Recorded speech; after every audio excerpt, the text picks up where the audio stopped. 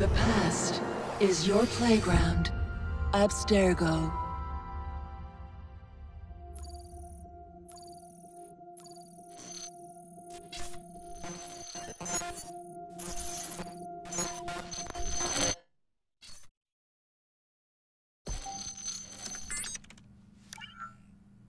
Hello, Initiate.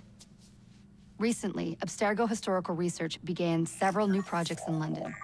We both know that when Abstergo makes big moves, the Templars are up to something.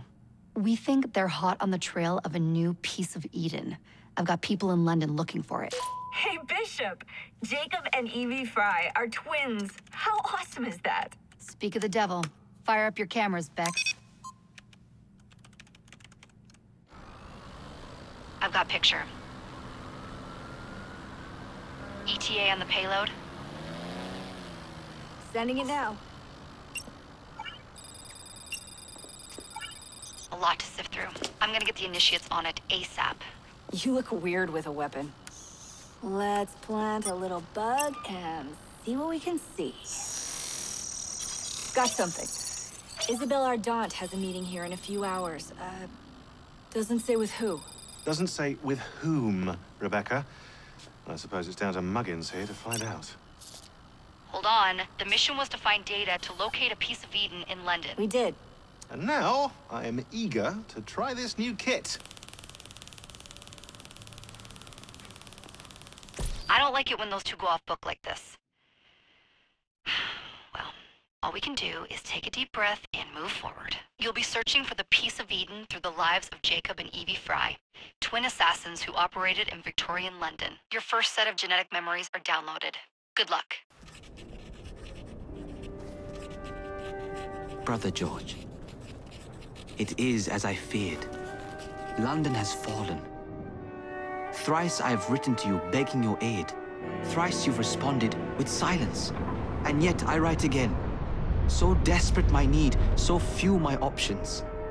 I need you. London needs you. You would say it is too great of a task, or that it is not yet time to strike. Patience, you would counsel. But whilst you wait, the Templars consolidate their power. They have chosen a Grand Master so ruthless, so thorough, one might think Reginald Birch himself had returned.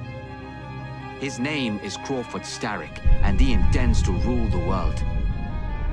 There is no aspect of society he does not control, no industry that escapes his grim touch.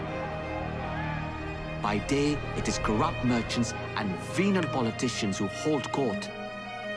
Come night, a vicious street gang known as the Blighters strikes terror in the hearts of all.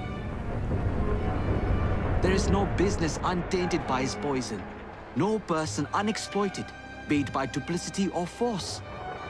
Our enemy has designs on the highest office of them all.